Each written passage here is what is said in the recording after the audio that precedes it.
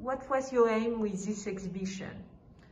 My target with this exhibition is to allow the public to enter into a 15th century workshop, and especially that of Botticelli, who had a very important workshop and developed successful strategies to develop his art through a career that lasted for about 40 to 50 years.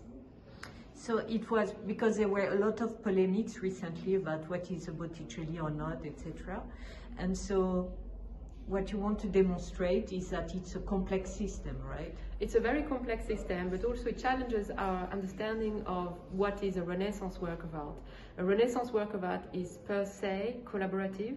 There's always several hands at work on a painting, and that doesn't put into question the authenticity of the artwork. It was designed by the master, and sometimes he delegated some part of the artwork to be finished by his collaborators. And this is why we entitled the exhibition Botticelli Artist and Designer, because he was a designer in a very modern sense of the term. And we can see in the exhibition that he established a principle of paradigm.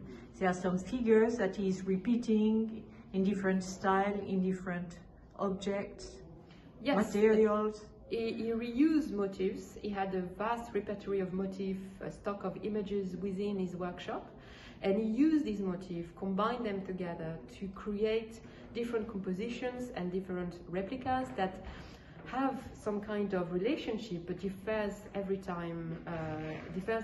So you don't have the sense of repetition. It's always a sense of declination, if I may say so.